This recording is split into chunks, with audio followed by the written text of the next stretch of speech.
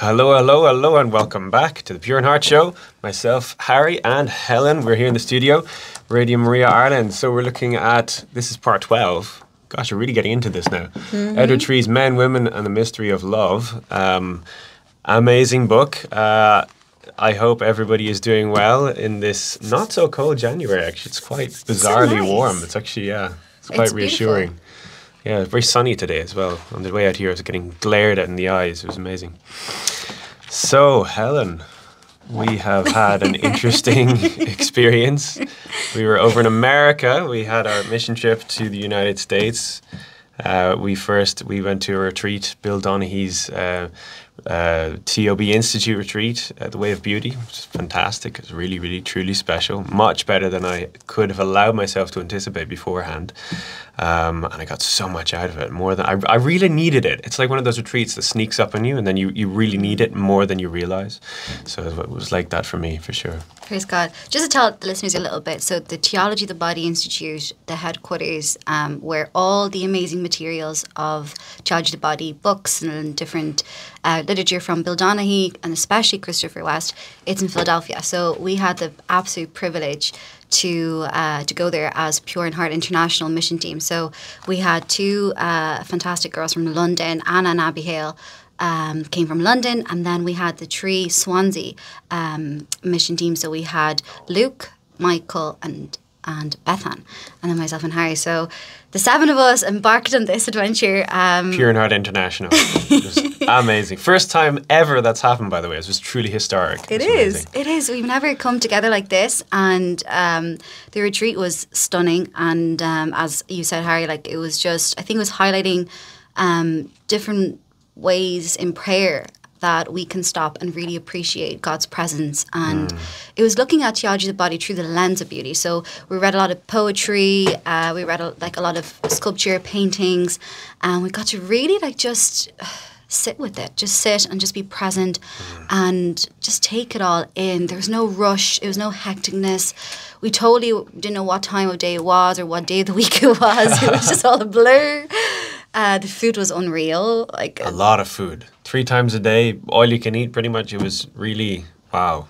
And they gave us their Philly cheesesteak as well, which is pretty special. So, yeah, my goodness. Oh, and their bacon. The bacon. Oh my goodness. Their maple syrup was good because it was so far north in the United States that it was basically really close to the border of Canada. So they had really good maple syrup. It was special. It's so funny because remember, it was like one of the days we didn't get bacon, and Bill Donaghy was like, "Oh, I didn't get bacon. Oh no, they got bacon." And it was the next day they got bacon, and I was like, "That was not bacon." He was like, "That was bacon." Oh no, sorry. They had this like slices of ham. Oh, and yeah. and it was basically like pork medallions, basically. Okay. So it's basically like bacon in Ireland, okay?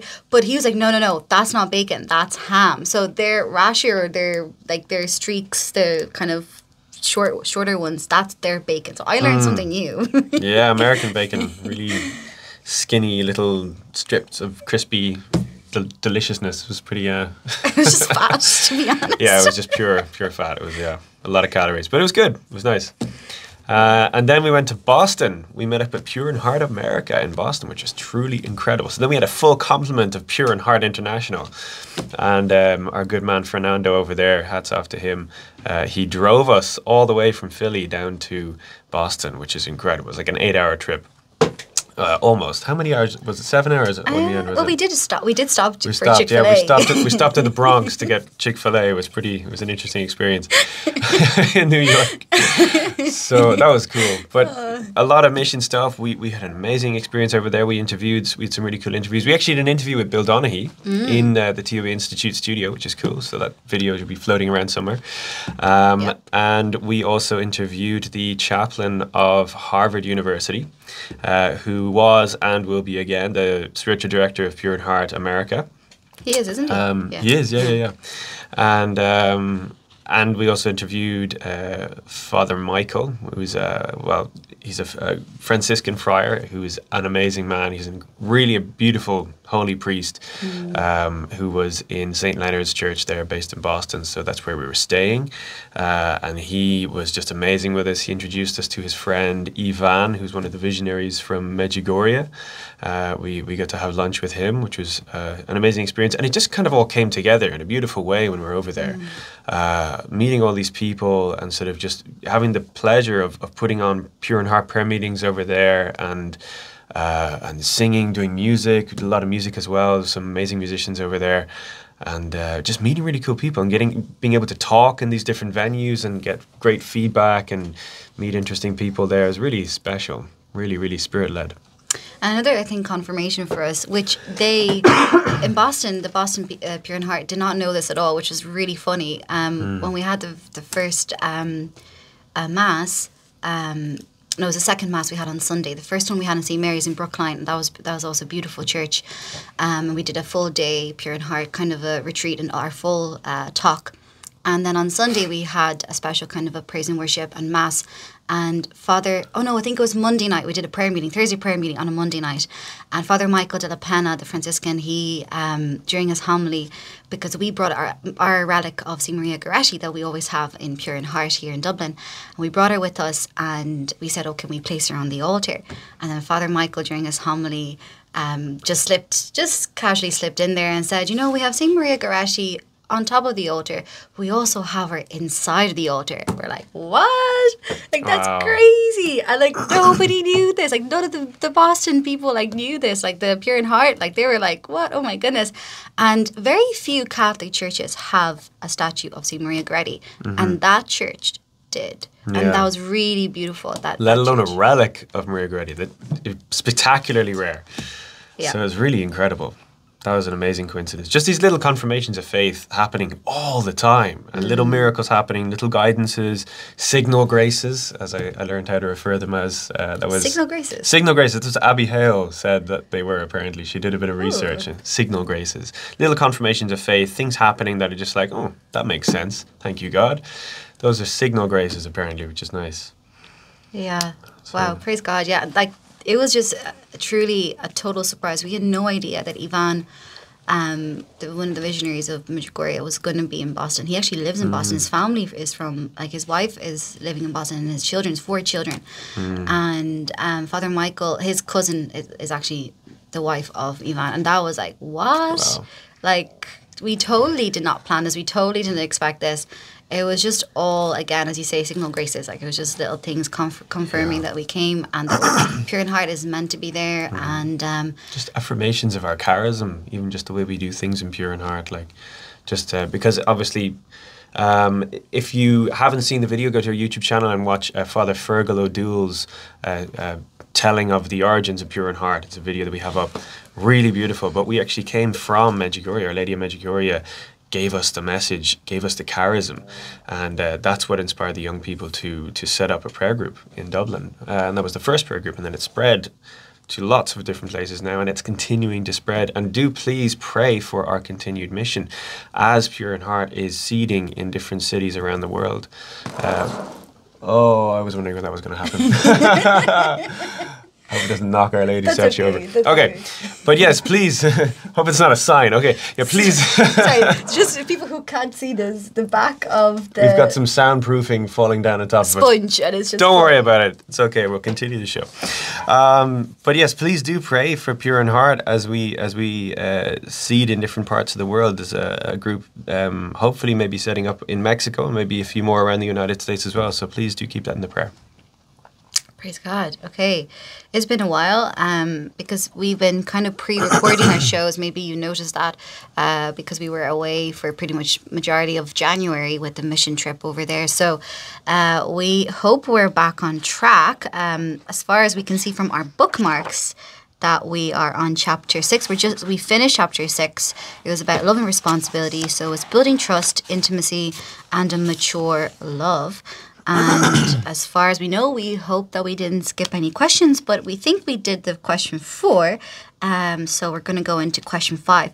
And if you have any questions whatsoever based on the book or any other questions or maybe how you want to get involved with Pure in Heart, please don't hesitate to contact us. And remember that our prayer meetings are on. They're back in full swing every single Thursday at 23 Marion Square North at 7 p.m. And we have Mass, Adoration, Confession and a short talk, and also a lovely social kind of fellowship of, we got brilliant, amazing, talented bakers every Thursday baking something delicious. So there's always lovely treats. So it's going to be super hard for me when Lent starts to restrain myself.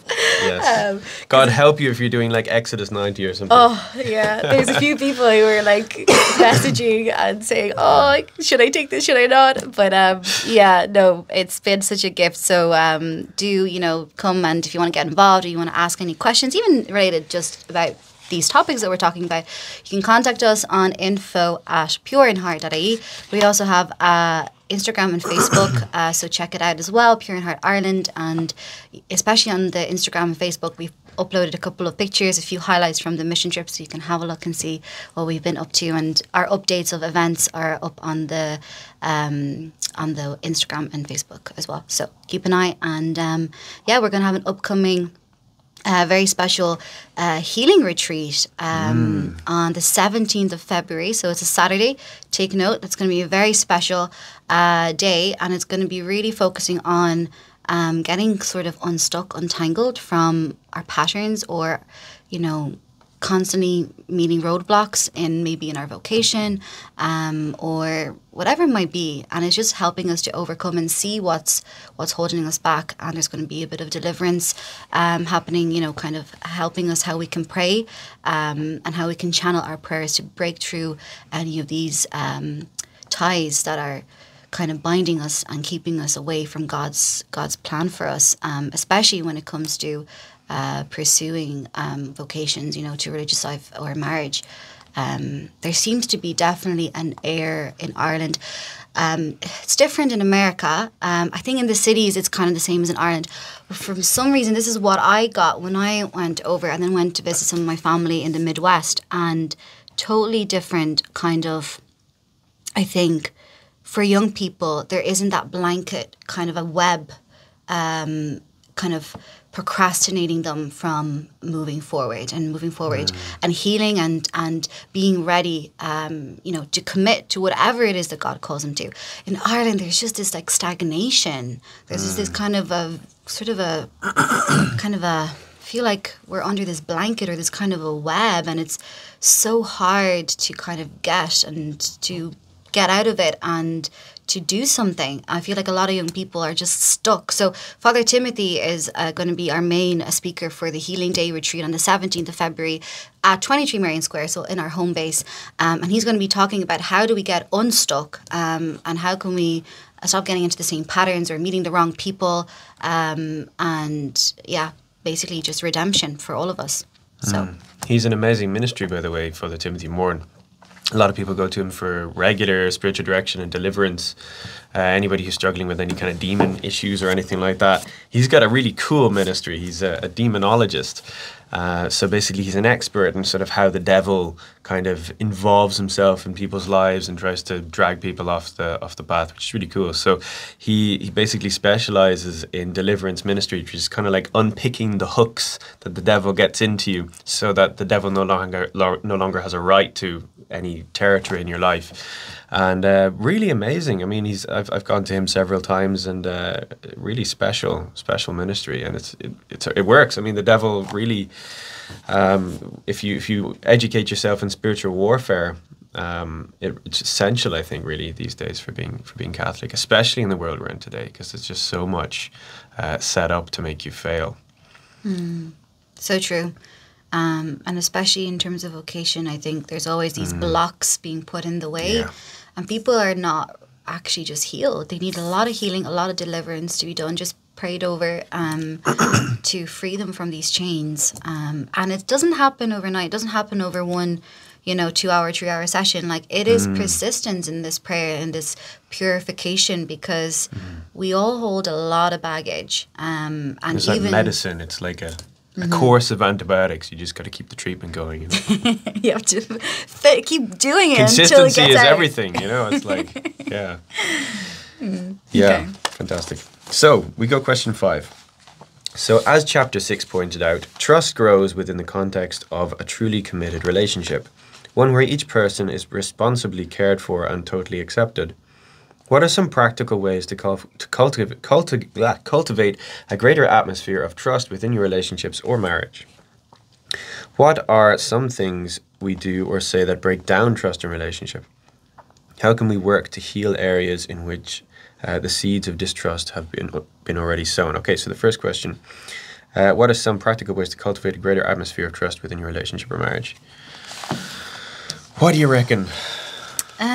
Practical ways to cultivate a greater atmosphere of trust. I think in order to trust someone, you have to be able to be vulnerable, first and foremost.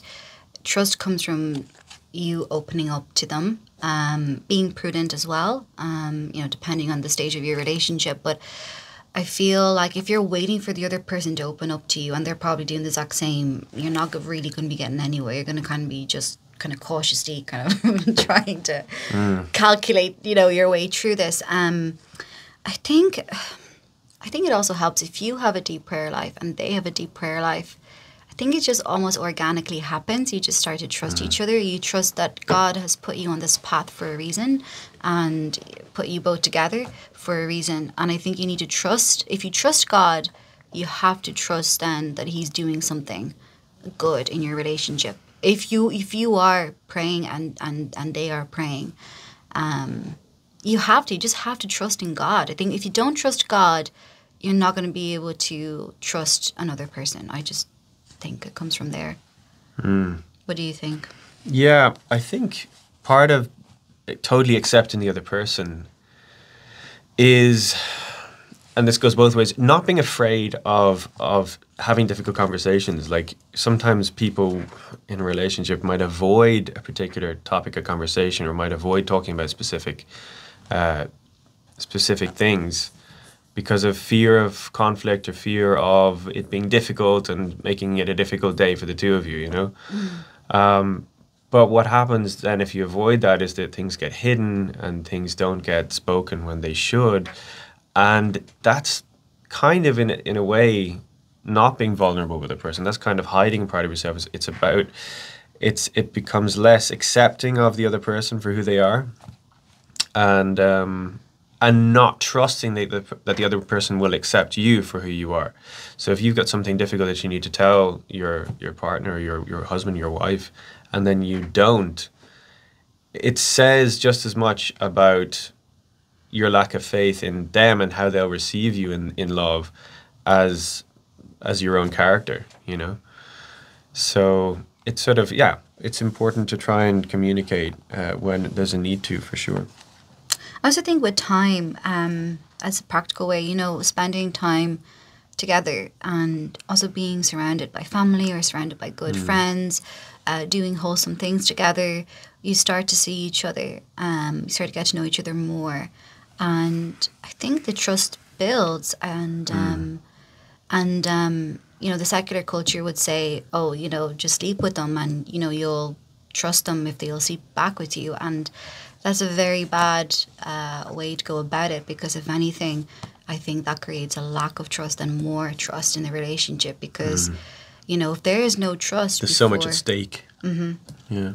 And if there's no trust before something so sacred, I think only adding that in the relationship, it's only going to cause a lack of trust because you're going to be always going to be grasping and taking instead of giving and receiving the other person. Yeah, unless you have like a true base of intimacy in your relationship where you can be totally yourself and totally honest and talk about anything and say anything to your other person who without being judged or without receiving attack back, where you can feel like you're in a relationship where you can totally be honest and share with the other person and that you can listen to them. That's it has to be the base, the foundation of the relationship. Otherwise, it's going to spiral because the next one is what are some things we do or say that break down trust in relationship, and it is when things are hidden. when things are avoided, when there's shadowy areas of the relationship that you'd rather not go into because it's uncomfortable, or there's a reason, just something's hidden, some reason that you can't feel you can be vulnerable with a person. If your alarm sirens are going about something in the other person, if something's taking away your peace in the relationship and you don't feel like you're able to be vulnerable with a person for whatever reason, those are kind of bad signs. And when that isn't addressed, and when you can't have that flow of communication, then things tend to get worse. I think, I mean, obviously there's a million and one things that can destroy a relationship, but that's quite a common one. Yeah, the number one thing they say that couples end up in divorce is a lack of communication. Yeah. So if the communication stops, or if the couple are not seeking to spend time with each other where they can talk and have that one-to-one, and they're constantly saying, oh no, covering, doing other stuff, getting themselves busy, whatever hurt that's in them, they're just trying to bottle it up or cover it and avoid confrontation. That's only creating more distance, and it's causing resentment, and it's building whatever it's happening. It's building the suspicions that you have of the other person, and it's causing suspicions in your spouse. And if you're dating, I think that it's something that you both kind of over time you kind of build the trust. It's different to marriage. In marriage you're called to already have the trust to a very strong level, but when you're dating, you're getting to know the person, and when you see that they're kind of reserving certain things about themselves, and they're not willing to explain why, or willing to talk about them, and they're shutting you down, like, those are really big red flags. And I think it's really important for people to take note of that, and not to settle for this, not to say, oh, well, that's okay, everything else is fine, the relationship, because sharing and trust is fundamental. It's what's going to keep the relationship floating and going somewhere. Because if you don't have the trust, you can't build a family upon something that doesn't even stay together. It can't last. So, yeah, I think it's fundamental that you have the trust. And the last one is, how can we work to heal areas in which seeds of distrust may have already been sown? So that's where there's probably most discomfort, because if seeds of distrust have been sown in a relationship, that means even if you have like a day-to-day superficial working relationship with the person, there's all sorts of barriers up, and then while one person maybe who might have felt betrayed in some way previously in the relationship might have barriers up, the other person might feel like they're walking on eggshells, and your knowledge of your weakness in the past, let's say, or the other person's knowledge of their weakness in the past might be the perfect storm when combined with your sensibilities and your prejudices because of being betrayed in the past, So it's sort of, I've seen that dynamic before, where it's difficult for the couples to get around that, and it really does. It can cause a lot of pain, and I think in those situations they have to focus even more and try harder to communicate, through the pain, because it's going to be difficult to be fully, transparent and fully, receptive of the other person when there are these prejudices and when there are the knowledge of sensibilities and stuff. Yeah, that's really beautiful that way you said that, because I think that's something that a lot of people find themselves in these kind of situations. It's extremely common, because unless you meet somebody and you never had any previous relationships and they never had any previous relationship, then yeah, you're kind of starting with a fresh leaf. Majority of the time, the audience that we're speaking to, that's not really the case. It's very, very rare, unless you're super young and you meet very young, and then you make it work and you commit to this person and you sacrifice everybody else and you choose to love this one person. And that's beautiful. That's really common in a lot of cultures, and I think it makes sense. I think in a sense that's really lovely when it works, but unfortunately we live in a broken world and that doesn't always really happen. And I think that the deliverance is so important, like doing deliverance, because a lot of it stems from bitter root judgment.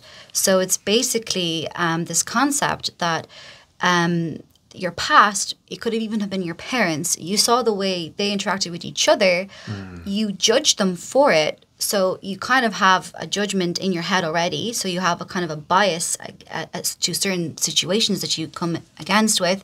Then when you are dating this new person, all of a sudden you're triggered in exactly the same ways that you witnessed your past relationships or your parents' relationships. And it's because you judged your family or your past relationships for the way they treated you or the way they mistreated each other. And in a sense, you have a kind of all of a sudden like a wall. And you're kind of in a way almost projecting that like when this happens, this is how I'm going to react. So you've already, in your mindset, you've created a defense mechanism of how you're going to respond when someone's going to trigger you in a certain way. And that person could totally have no idea that they've stepped on a trigger or that they've triggered it. But you could also have no idea that this could be subconscious. That's the thing. It could be something so subconscious.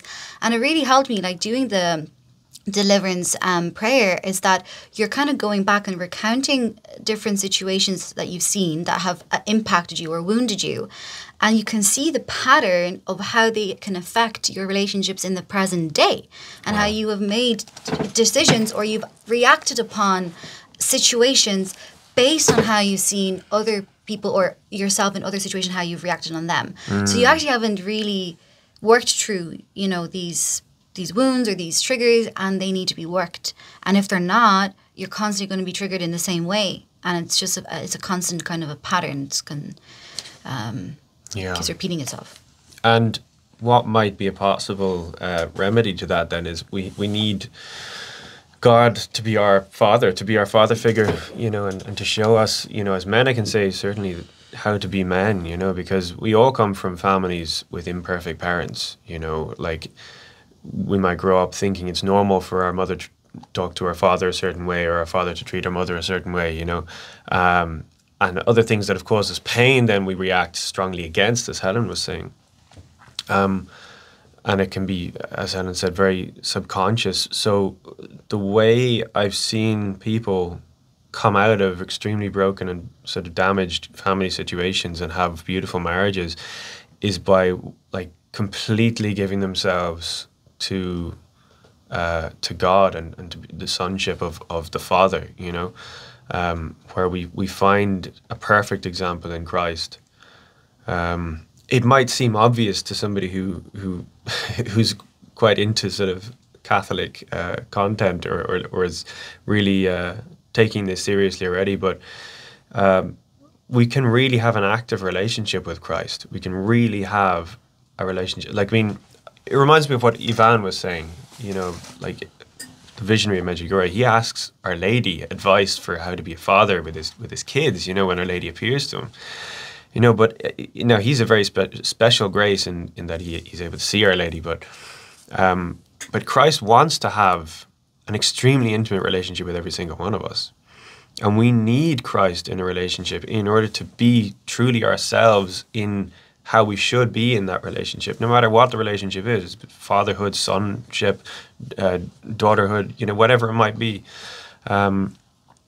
We need the example of Christ, and then that undoes all the damage, but it is a process, I think I wanted to add one more thing here is how can we work to heal areas? I like how you said we work to heal areas in which the seeds of distrust. I think it's forgiveness.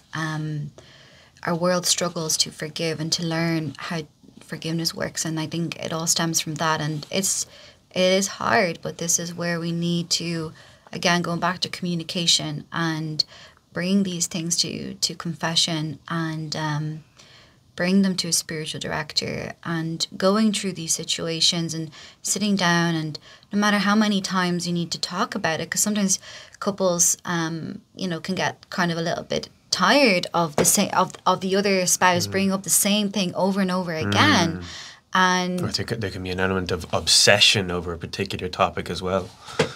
Yeah. And I think it's important, that you need to understand, to get to know each other more and see where is this coming from and seek forgiveness. And if you want to make this relationship work, it is possible you can heal, but will require a lot of grace, prayer, and a lot of forgiveness, and truly to forgive, in order that you don't allow what has happened to dictate your future actions and cause more distrust in the future, because that's just going to send you back on the same spiral that you don't want to be in. So forgiveness is massive, and I think it's the most hardest thing, I think, but it's also the only thing that the Catholic Church, really offers in its fullest degree.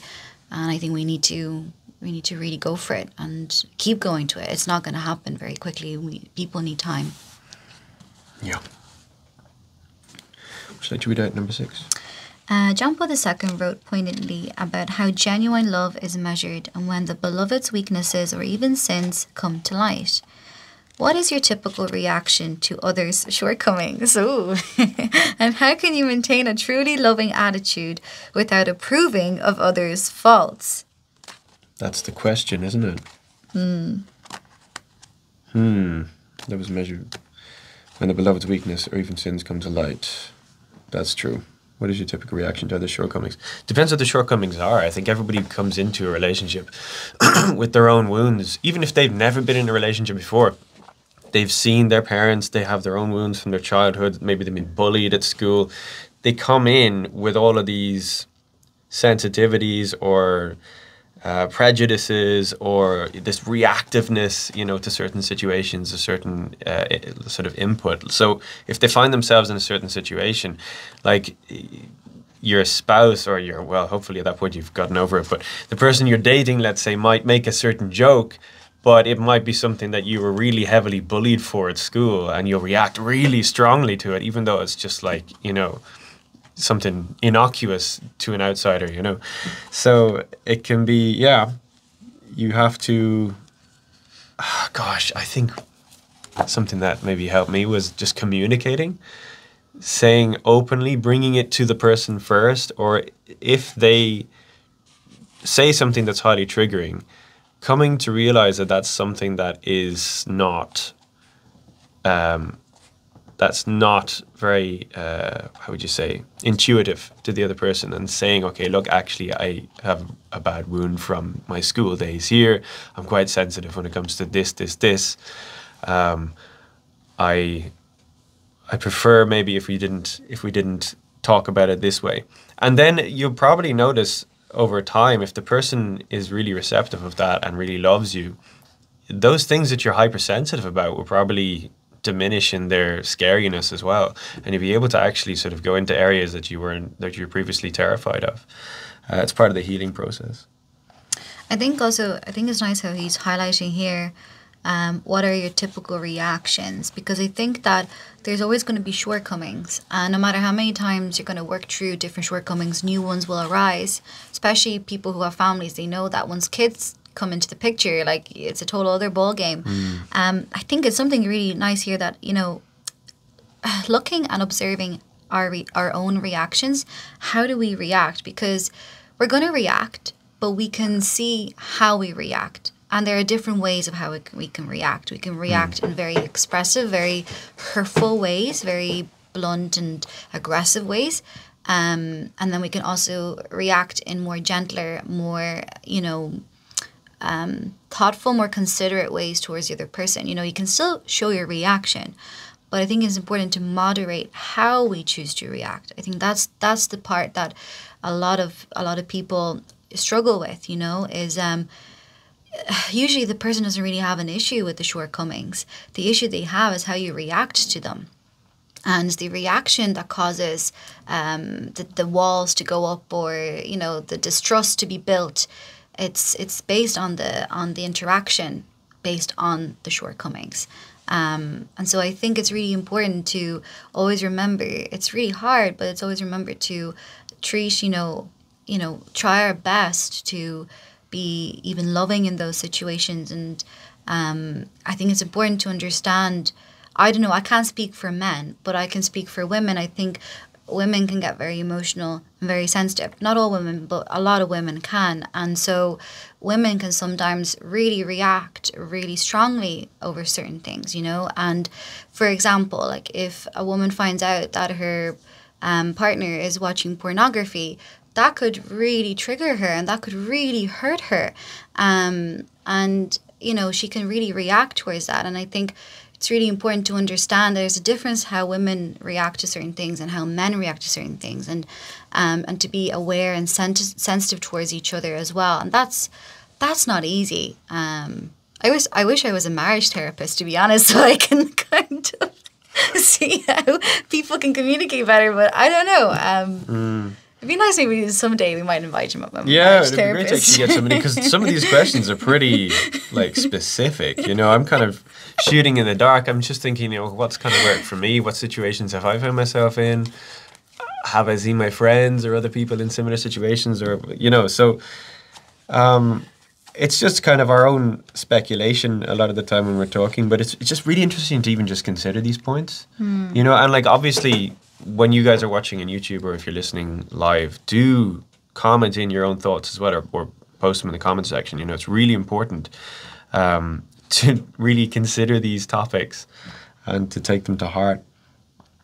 How can you maintain a truly loving attitude without approving of others' faults?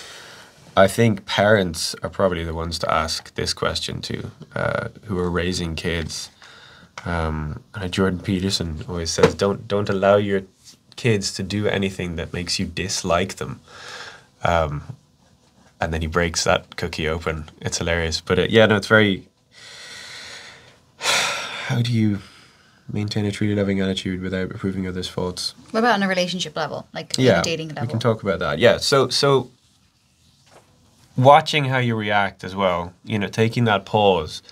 Because very often a person will accidentally step in the other person's foot, and then the other person will bite them back, and then the person will be like, you've just bitten me out of the blue, you know. So it's like, then the war is on, you know. And even the worst thing is when that person just doesn't react to that, but just takes it in and becomes embittered on their own, goes away in silence after being bitten seemingly out of the blue, not understanding where it came from or why, or, you know, not actually taking it up in the moment. So there can be something for saying, for being the bigger person, as it were, and saying, okay, where did this come from? What, are you okay? What's going on? You know?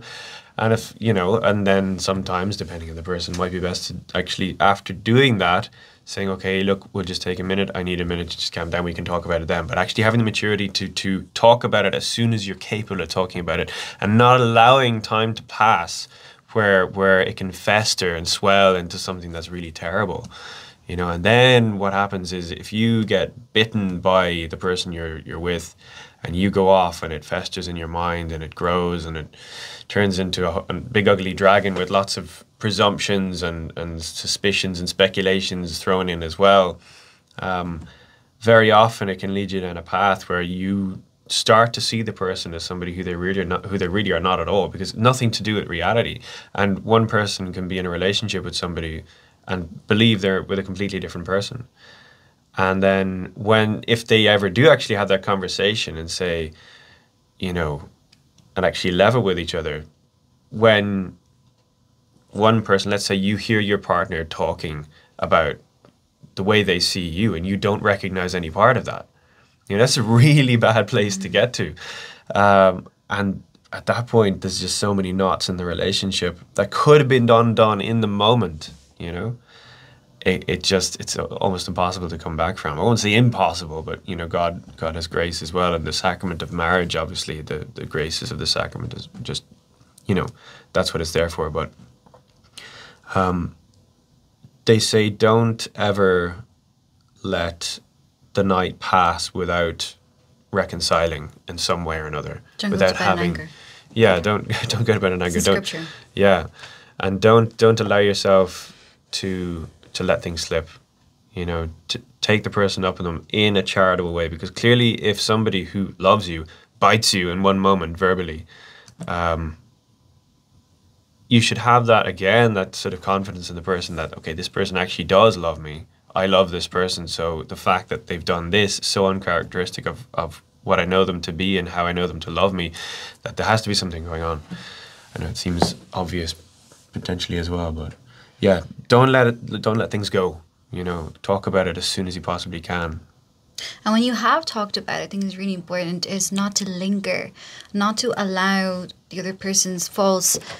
And then when you encounter another shortcoming, you bring back all the list that has happened before. Like, Yes. that is really toxic and not good and will not help you in any shape or form in the relationship. I think it's really important that if something has happened, you've acknowledged it, you've spoken about it, you ask for forgiveness, they ask for forgiveness, you know, you've moved on. That's in the past. Don't dig it back up and bring it to whatever situation you're in again, you know. I think that's so important. I think what tends to happen in a lot of relationships is that they can't forgive, they can't let go of that, you know, because we live in a bubble, okay? We idealize somebody, we make them into an icon. Then all of a sudden when they hurt us, we remember that, we hold that in, and then we kind of forget, time moves on, we move on with life, but subconsciously we're still remembering this thing that they did. Then when something else happens, I remember that. And it's in a way they kind of allow the thing to happen again because they never fully let go that past thing that happened. And so they're constantly just chaining and holding like a chain of all these big and small and all these things that have happened in the relationship, and they've never actually cut them and forgave them. And so it just blows up, and you blow up in your head. You start actually becoming a little bit delusional, and you start making up this person to be totally not what they are based on your unforgivenesses that have happened. And so I think it's just, and taking accountability, like taking responsibility. Like, I think it's something that in our culture we find really hard. We always try to back up our actions and say, well, that I did that because you did this. And it's like, if we really want something to work in a relationship, we want truly to love this person, we have to stop backing up our actions. We have to take responsibility for what we've done and say, sorry, I've done this. And you can say why you did this, but mean you're sorry. Mean that why you were sorry for it. Don't have your sorry as a way of like, oh, well, that's why I did it, so I'm not really sorry, you know? Explaining it away rather than just saying, okay, I actually have hurt. Regardless of my intentions, the person I love is hurt by the result. So first of all, sorry, and then how can we make sure this doesn't happen again? You know? There's a great episode of our podcast. If you go on to the radiomaria.ie/podcasts section, resolving conflict in relationships, or resolving conflict in marriage, I think it's called. It's really good. Paul and Delphine. The French couple, is it? Yeah, French couple, really, really good marriage counselors. They spoke about it. It's really amazing. They went through these techniques, you know, to actually like make your other person feel heard by you, and actually you're taking them seriously. I think, just off the top of my head, one of them was, you know, when your partner, I'm going to say, because it could be your husband or wife or just somebody you're dating, does something that you don't like,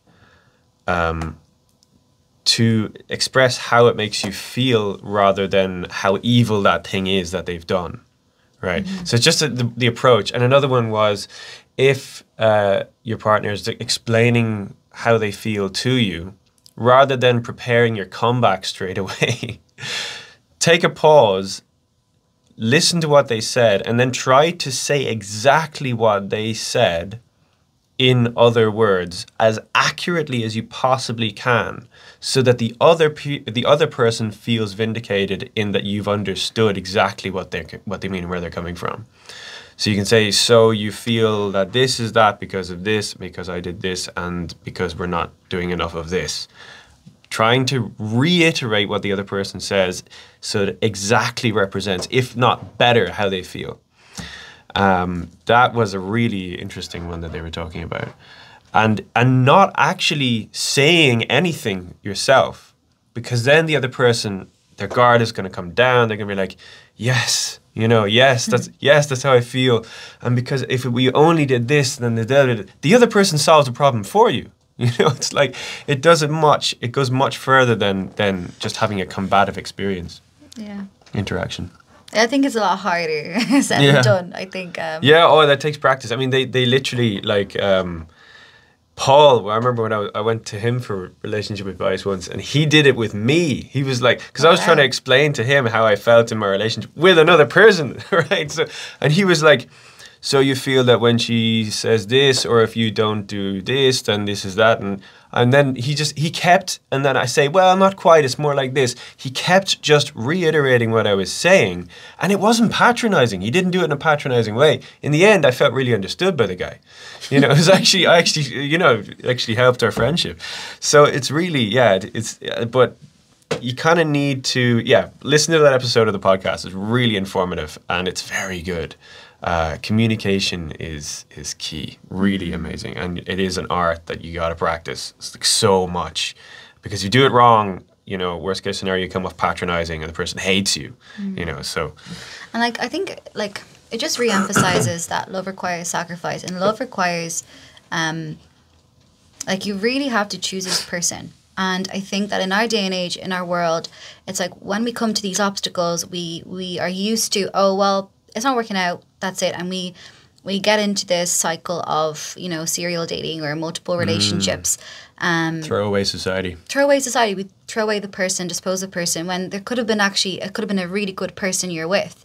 And you know what? This is how life works. So if you don't deal with your wounds, or if you don't deal with your own shortcomings, they'll keep springing back up into your life, in your other relationships, in other ways, until you figure it out. So to be really honest, you know, it's only when you truly say, right, okay, I have committed and I've made this decision. And I think that's why marriage is so beautiful. And I really admired that when I saw a totally different culture in America, like kind of aside from the cities. But if you look at the Catholic, like the good Catholic culture, it's very much so very loyal, and it's very like, it's not trying to be picky and choosy. I feel like in Europe, we're very picky, we're very choosy, and we're just constantly, you know, there's so much choice, especially, I'm sorry, but especially for the guys, you have loads of choice. You know, there's a lot of really good Catholic women there.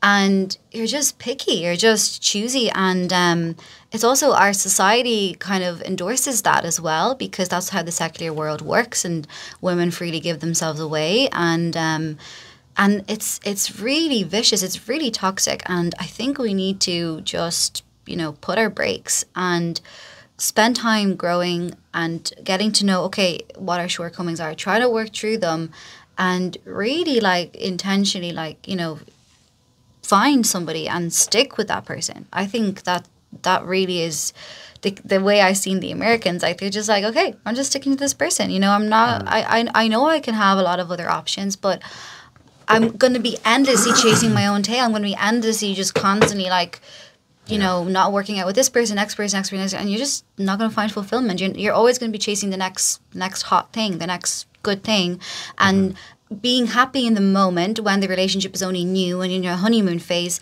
Once your challenges start to creep in, your shortcomings start to creep in, people just leave and move on. And so it's inevitable, you know, it's always, I think you just have to make a decision and say, you know, when are you going to work on yourself? And when am I going to, you know, make this work, no matter what the cost? Yeah. Yeah. Heroic virtue. That's good. So question 7 then. Consider the following quote from Christian philosopher Soren Kierkegaard. Christ's love for Peter was so boundless that in loving Peter he accomplished loving the person one sees. He did not say Peter must change first and become another man before I can love him again. No, just the opposite. He said, Peter is Peter, and I love him. Love, if anything, will help him to become another man. Christian love grants the beloved all his imperfections and weaknesses, and in all his changes remains with him, loving the person it sees. How have you experienced healing and growth through someone's consistent love for you, despite your own failings? Are you impatient with your beloved's weakness? Do you tend to want your beloved to change before you love him or her? How might showing the kind of love Christ showed Peter actually be more helpful? What are some practical ways you can do that? I think a lot of these questions probably more so marriage. Yeah, starting to realize that. I suppose in dating, You talk about missionary dating, you know, people like seeing somebody, because I thought about this before, like if somebody can change after you're married to them and completely lose their faith, for example, and you still have to love the person for who they are, going through all of their changes. So somebody who dates somebody, missionary dating is probably the bad way to phrase this, but if somebody chooses to marry somebody who doesn't have their faith, they also must accept them for that, for where they are, and accept that they may never find their faith. You know, obviously that's going to be your mission. You know, if you choose to marry somebody like that, your mission is to love them as Christ. You know, and constantly invite them into the love of the church and of Christ. I think that's exhausting. That's my personal opinion. Yeah, no, but that's it. Like, because people do it, and it's very troublesome. Like, it's not an easy vocation. You know, I'm not saying people can't do it or anything, but just it's somebody to keep in mind. But just as easily, you could marry somebody who's totally into their faith and they can fall away. You know, and what struck me about saying, you know, through their changes in life, loving the person for who they are. Because no matter what the situation is, it's going to be tough. It's going to be difficult at times to love that person in all of their mess, you know. But one beautiful thing that I've heard Catholic couples say is that the fact that marriage in the Catholic Church is indissoluble, that it's completely faithful. There is no separation. There is no divorce. You know, well, I mean, separation if the person's violent, that's different. It's indissoluble. So you're kind of stuck with the person. But in a sense, they say that's kind of liberating. You feel free to be totally yourself, knowing that the person isn't going to walk away from you, you know, that they can't run away from you. So therefore, you can actually be more free with them, in a sense, let parts of your personality out, let parts of yourself, show parts of yourself that you would probably be afraid to show somebody if you knew they had a back door, you know? And that can lead, if you allow it to, and if you put Christ in the center of the relationship, they say that can lead to a much more deep level of intimacy and love, if it's allowed, you know, which I think is interesting food for thought as well. I think it's important. I think Father Allen has these 5 C's in a relationship, and he says character, commitment, chastity, what was the other 2? Character, commitment, chastity, and there's another 2. I forget the other 2, but I remember them from next show. And I think it is important. I think it's prudent because marriage is for life, and I think we date to marry. So we shouldn't be dating just for the sake of not being in a relationship, just having a companion or a friend, or not being lonely. Fear of loneliness. Fear of loneliness. I think it's important to be really prudent and to, you know, really discern this together with this person, and be very intentional as well when you're discerning. And, you know, really communicate your whole way through the relationship and say where you're at and what you're doing and where you're going.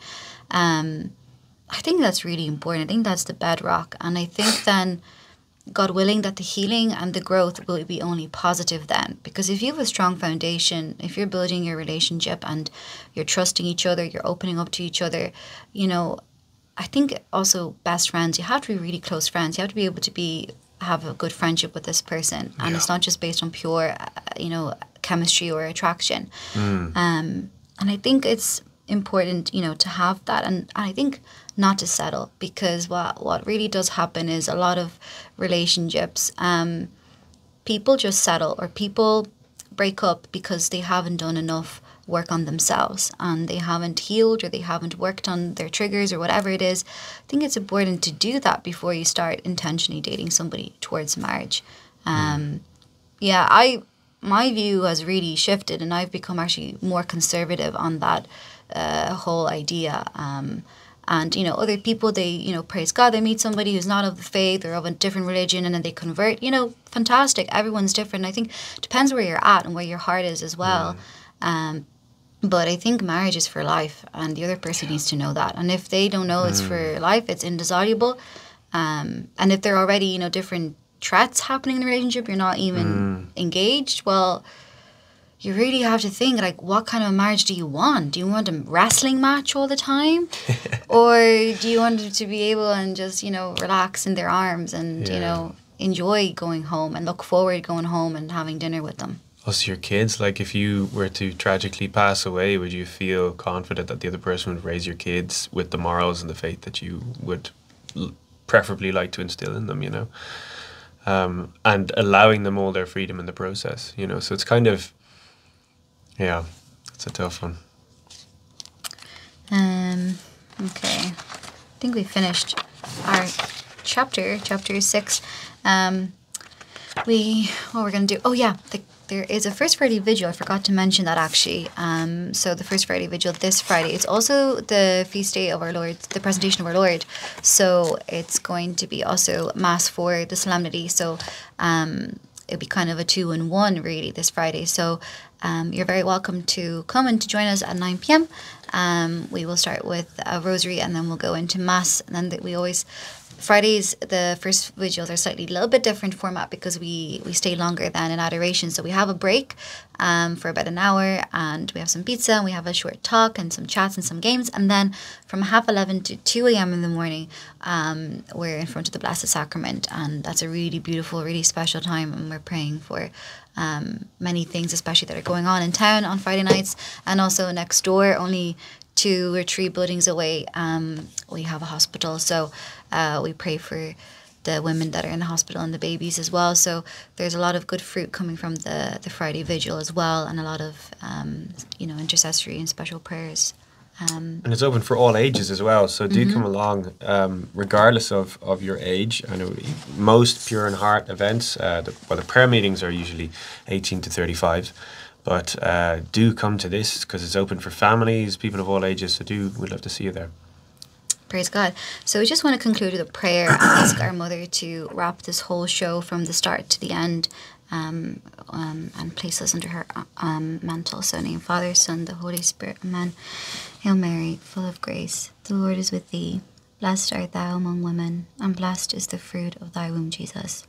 Holy Mary, Mother of God, pray for us sinners. Spread the effect of grace of thy flame of love over all of humanity, now and at the hour of our death. Amen. Amen. Father, Son, and Holy Spirit. Amen. Amen. We'll catch you next week. God bless you. God bless.